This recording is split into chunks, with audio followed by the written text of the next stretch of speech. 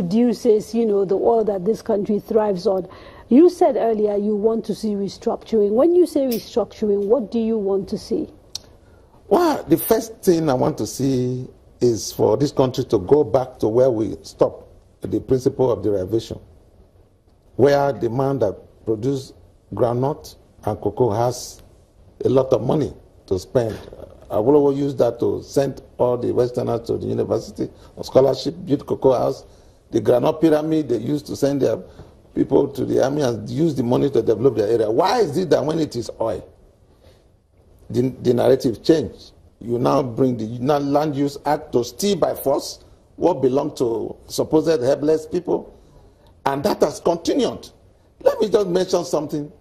There was a memorial bus donated in the name of Kensero, and artwork, no mesh, no engine, no tire, that we were supposed to use. Platform London donated. We were supposed to use to celebrate the 20th anniversary of the murder of Kensero. It's been seized today, since 2015, by Ahmed Ali, the custom boss, because he was the only military officer on the tribunal that murdered Ken. Nobody is talking. The man who was the chairman, Justice Alta, has been rewarded as the president of Court of Federal High Court. Okay. That kind of thing. It's injustice. We must go back to reverse all these things. Go to the Niger Delta where I come from. The East-West Road, should we go out to fight first before they will do so? Let's go back. Let's to that point. Let's stop. Let's go back, reverse it, scrap the Land Use Act. It's antiquated, of course. Then principle of derivation, start. We produce our oil, we sell, and give money to the center, as the Awolowo's did. Jibril, is that a good place to start if we're talking about restructuring, or are we going to end up with the situation where 10 years, 50 years from now, we will say what you just said, which is we've been restructuring since 1934? You see, I listened to him very carefully. It's very interesting that all the examples he gave had nothing to do with structure. They're all about process. I'm a social scientist. In social science, we always talk of a twin. There's structure, there's process. He is talking about policy. He is talking about law. He is talking about democracy. These are issues around process. So the first point we need to clear in this country is that often when people talk about structure, they actually mean process. So there's a huge problem about terminology. The second point I want to make about structure is, let's go back to the original sin. The original sin of structure in this country, you had three regions. One of them, the north, 70% of the territory, 55% of the population in 1959 when the first election took place. That meant it was a loaded structure that gave permanent power to one group. And that is historically the basis for demand of restructuring. And then we embarked on that journey, and from those three regions, two originally in 1934, we now have 36 and a half states, the FCT being the half states. So what does that mean in terms of where we've been headed for? Throughout that process, we were talking structure, while the real issue is that the process, the issue of democracy, the issue of the rights of the people, the issue of who exercises power, the people or a minority elite, all those issues have been neglected. And I think part of the debate is really to educate ourselves that often we have serious problems of process that we think are problems of structure. Okay, thank you very much. Don't forget, you can watch us. We are streaming live on Facebook, YouTube, and Periscope. And you can join the conversation on Twitter at Channels TV or at Gadria Ahmed. I want to start bringing in the audience. And what I'd like us to do is, if you don't mind, when you are about to speak, if you could tell us who you are, just so that our audience have a context of the place your comments are coming from. And if we could start, I think there's someone already holding a mic. Your comments about what has been discussed so far about Biafra being a metaphor for restructuring and the issues that we're trying to grapple with around what sort of restructuring we should be looking at if that is the solution. Well, thank you very much. And thank you for inviting me.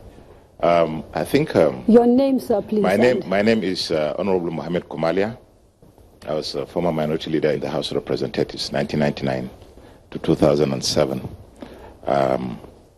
I think the first thing is that we cannot continue to live in the past.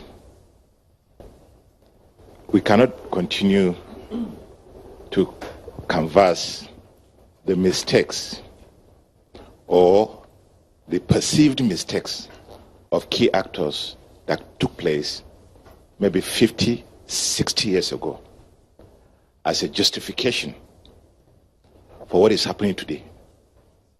What do I mean? The gentleman, Mr. Odia, if I got his name correctly, kept talking about the foundation and the starting point and the mistake, during the First Republic and so on, which Professor Jibo, to my mind, has really addressed those issues. But from that time till now, hasn't there been any opportunity to get things right? And even today, as we speak, we're talking about restructuring. Today, it has become the most common cliche that people use just to vent their frustration. But as you rightly said, no particular person or two people could tell you the exact meaning of restructuring as far as they're concerned. Okay. Go on, but you need to hurry because I need to get more people in. Yeah. I want to see a lot of change in Nigeria. If you like, call it restructuring, call it whatever. But I want to see a Nigeria where the resources of the people get to the people. I want a discussion about what kind of healthcare system should Nigerians have. Okay, and I suspect that there are people who may say to you, might be putting the cart before the horse. So I will come back to you if I can, but I want to bring a few more people in. He made a point about going to the past. And I want to ask the question of this panel and also the studio audience. Is remembering important in your view, Professor Odingalu? Quite clearly, I think memory is significant. The question is, what do you do with memory? I like to think that there are at least three versions of the Biafra advocacy. There is Biafra as memory, honoring memory. There is Biafra as metaphor for exclusion. And there is Biafra as territory.